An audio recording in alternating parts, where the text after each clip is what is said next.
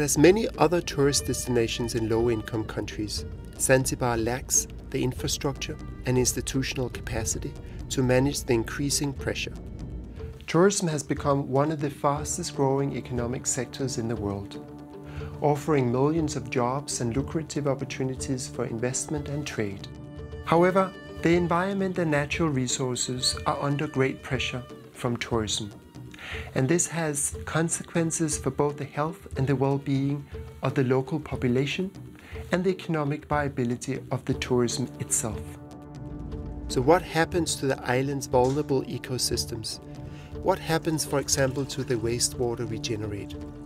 What are the consequences of our large water use? Not to mention the tons of solid waste we generate.